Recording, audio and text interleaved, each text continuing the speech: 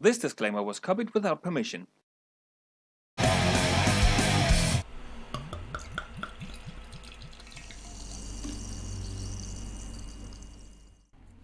Cheers, Quaffers, Guzzlers, Wiggers, Sippers and all other good people out there. Yeah, I'm wearing my football shirt because, let's face it, here in Europe it's football time. That's also why I'm having something fairly simple. A Tuborg Rå, raw and unfiltered organic Pilsner. So,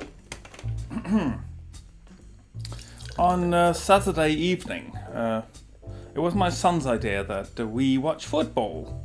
I didn't really care originally because I feel like Danish football went down the sewer when Morten Olsen became manager. But it would make a cozy evening doing things together. If still involving looking at a screen, it's still a shared screen. Organic lager, not Pilsner. Still don't know how to English properly. So we sat down to watch the football match, Denmark against Finland. It is, by the way, the first time ever that Finland is participating in a major football tournament. So, after the first pretty boring 42 minutes of the match, something really bad happens. Christian Eriksen collapses after a throw-in. Now, there were no accidents, there was no drama, there were no Finnish players even near him when it happened, and it quickly became apparent he might have collapsed due to a heart attack.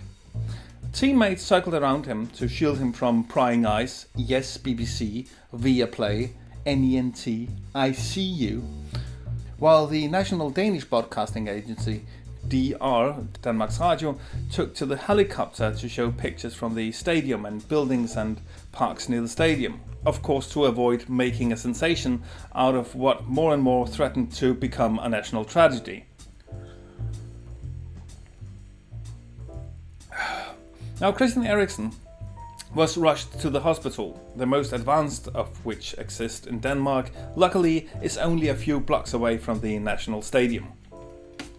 So for an hour, not only Denmark, but a huge chunk of the football world held its breath, hoping for the best.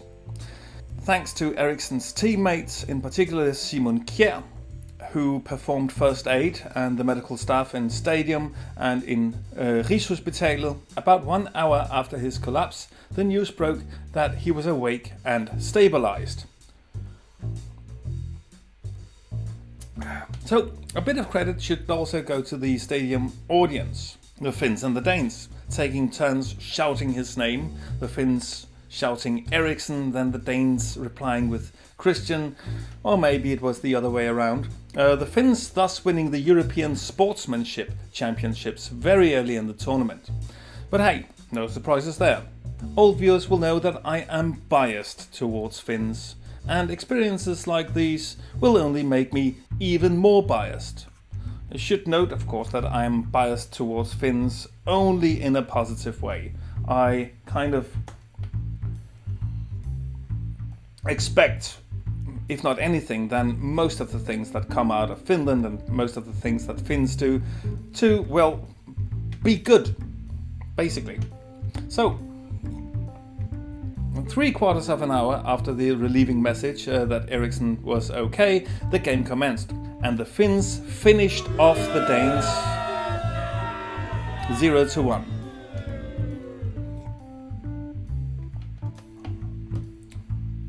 Yeah, we lost the match against a team that has never played in a major tournament, because we suck like that. So, not long time passed before a conspiracy theory surfaced. In Denmark, it was brought forth by Manniche and was continued later by her mother Vibeke Manniche. None of them, as far as I can understand, related to the Danish football star from the 80s, Michael Manniche. And of course, even if they were, it would be completely irrelevant. So Vibeke and Manniche are notorious in the Danish conspiracy movement. Vibeke Manniche is actually a trained physician, however without a license to practice. I wonder why. She also has a PhD, so her words bear some weight, or at least they used to. Why they don't do so much anymore is ultimately a different story. Her daughter, Manniche, a jewelry designer and accomplice in conspiracy and woo, shared this Facebook post, which, as you can see, is in the language of gibberish, which sounds like boiling porridge with a potato in its mouth, or whatever. So here's a translation. Horrible thing about Christian Eriksen, and I think everyone is wondering what it could be. I wonder when he was vaccinated. Perhaps it's a side effect from the vaccine. It's nice that he's awake. Get well soon. Heart emoji. Update. Eriksen has completed his vaccination with Pfizer vaccine on May 31st, 2021, playing for Inter Milan. It is really terrifying. So much to unpack here, but let's just cut to the most despicable lie in this absolute train wreck of a diatribe. Eriksen is not vaccinated yet against COVID. Not with the Pfizer vaccine or any other vaccine for that matter. Least of all on May 31st. On his Instagram account, you can see him arriving in Denmark to participate in the European Championships on the 29th of May. And there's an image of him training with the national team on June 1st. And this might come as a shock to you, but Inter Milan are not flying their players to Denmark to get them vaccinated. Big surprise, huh? It appears that Manniche was picking up the lie from a series of tweets that started circulating about the time of the incident. Credit for the following information goes to 101greatgoals.com. Now there's a tweet from Lubos Motl, caught in a screenshot, where he claims that the chief medic of Inter Milan had confirmed that Eriksen had received the Pfizer vaccine on May 31st. The account Legal Leaks further floats the claim, citing a different tweet from Lubos Motl, where Motl goes off on a diatribe about thousands of people dying from the COVID vaccine. Legal Leaks' claim is that the COVID vaccine has caused heart inflammation in Christian Eriksen. The account of Sportiva Italia, the radio station where the chief medic allegedly confirmed Eriksen had been vaccinated, denies the accusations. No recording of any programs from the radio has surfaced where these claims are made. The whole thing indeed seems to have been completely made up. Also, the account that Lubos Motl quotes is a garbage account apparently only existing to spread lies about COVID. So even though all these lies were rejected very quickly, it wouldn't be over yet. DBU, the Danish Football Union, held a press conference at 3 o'clock on Sunday, reporting that Eriksen was still hospitalized, however also still awake and stable. After the press conference, Vibeke Manniche chipped in with this little gem. DBU has now finished the press conference. Nothing about whether Christian Eriksen is vaccinated or not. The easiest, and if so the most correct, thing to do for DBU would have been to have stated if Christian Eriksen had not been vaccinated. Them not saying anything could be interpreted in many ways. I also wonder why the press refrained from asking. The population needs a clear answer, namely whether Christian Eriksen has been vaccinated against COVID-19, once or twice. She is furthering the conspiracies and planting completely uncredited and uncalled for uncertainties about the official statements from the DBU by emphasizing the things they were not talking about. Well, if they didn't talk about them, maybe, just maybe, it was because they were irrelevant. And what else didn't they talk about at the press conference? Chemtrails, Jewish space lasers, the Mandela effect, the moon landing hoax and the flat earth? Oh, it is very suspicious that they didn't say anything about those things now, isn't it? But the conspiracy nuts just can't let it go, can they? As the obsessive narcissists that they are, they have to shape anything that happens into a substantial part of their narrative. Because when there is a national tragedy, or at least a potential one, it's never about the victims. It wasn't about Christian Eriksen and whether he was okay or not at all when the Manniches, Mr. Mottle and the other conspiracy nuts were stirring up shit. It was about themselves, them promoting their own agendas of petty lies. And even if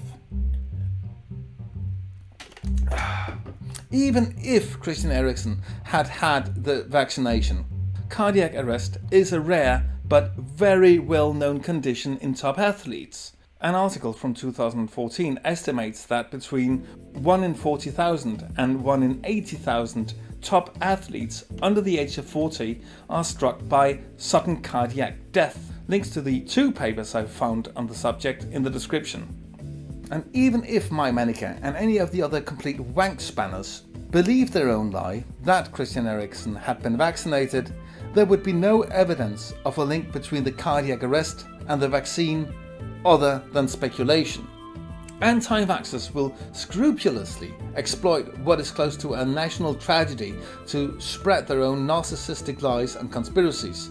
They couldn't care less about the many people they hurt in the process. This Saturday, thousands, if not millions of football fans all over Europe have to listen to these wank jobs, spreading lies and conspiracies. But one thing is people's personal feelings. There is of course a much bigger and much more destructive dimension to this. By spreading speculative lies about the COVID vaccines, that they are dangerous and raise the risk of heart issues, anti-vaxxers dissuade a lot of people from getting vaccinated. And yes, sure, there have been some issues with the Johnson & Johnson and AstraZeneca vaccines, resulting in them being taken off the market in some countries, including Denmark. However, issues like these have not been found in the Pfizer and Moderna vaccines as far as we can see by now. They are not only the most effective of the vaccines against COVID, they are also pretty darn safe. And that good reputation is what Vibeke and Manniche, Lubos Mottle and all the other conspiracy mopheads are ruining. We cannot just leave them be and be content with the fact that they aren't that many. Their narrative is picking up. Some of them are prominent media personalities that people actually listen to, and they know how to spread a narrative effectively. They will be part of the reason why the pandemic will not be defeated as quickly as possible. Their reluctance to get vaccinated will mean that the way to herd immunity by mass vaccination will be longer, if not ending in a crash altogether. It is of course also the same people who oppose to mask wearing, social distancing and lockdown procedures, while being so utterly dense that not only they bend light around them and time goes quicker when you're close to them, also they can't take in the fact that they are the ones constantly worsening the situation, thus constantly postponing the reopening of society. Not only are they a danger by spreading misinformation, by their carelessness they also spread COVID and push the ending of the pandemic and lockdowns further and further away. Yeah, fuck them or something. Also, like and subscribe if you like the video, or dislike if you don't. Let me hear your comments and share the video if you think it's worth it. Consider supporting me on Patreon if you like what I'm doing. And even if it can be difficult, when dealing with conspiracy morons, especially anti-vaxxers and COVIDiots, always remember to drink responsibly. And until next time, cheers.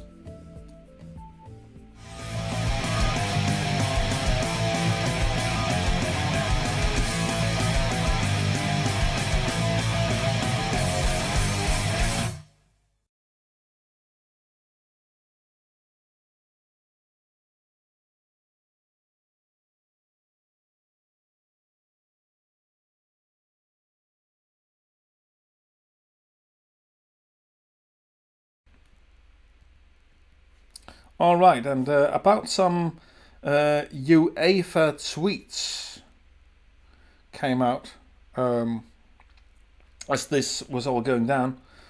Got a few comments about them as well. Breaking. UEFA has confirmed that Eriksen has been stabilized at the hospital. He's alive and fine. Thank you, Lord.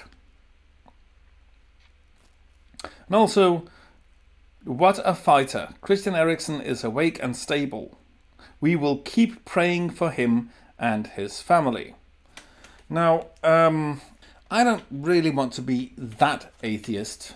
And I will emphasize that if you want to pray and that makes you feel good and it works for you, then okay, I guess.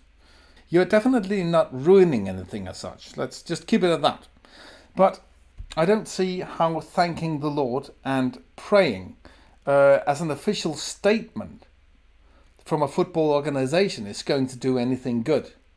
I mean, please keep that out of football. Let churches and religious people say that. I really can't see why UEFA has to push that narrative in any way whatsoever.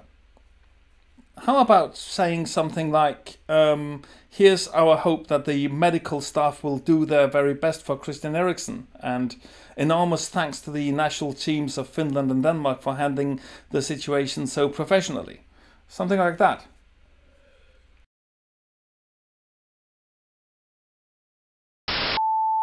Chipped in with this little gem. DBAO. Oh, great. I can't Danish anymore. I can't even Danish anymore. Oh, I was saying it in English, so I can't English. And we all know that. DBU has now finished the press conference.